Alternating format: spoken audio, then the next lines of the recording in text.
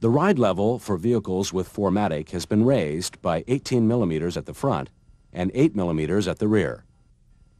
The following front axle components have been modified for four-wheel drive.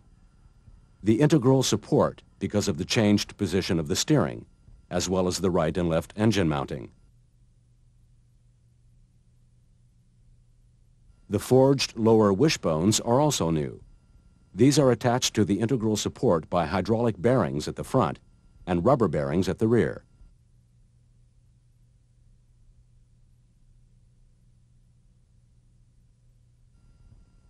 The sheet steel upper wishbones and steering knuckles are also different.